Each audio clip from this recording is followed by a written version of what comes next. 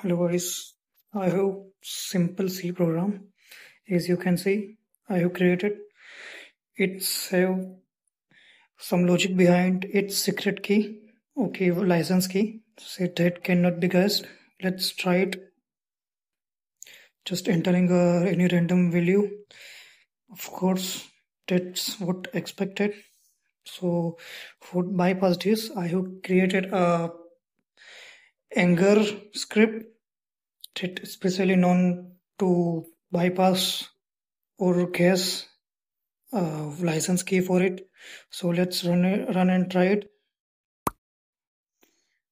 And yes, here we got it. So let's now put it and try it. And boom, access granted.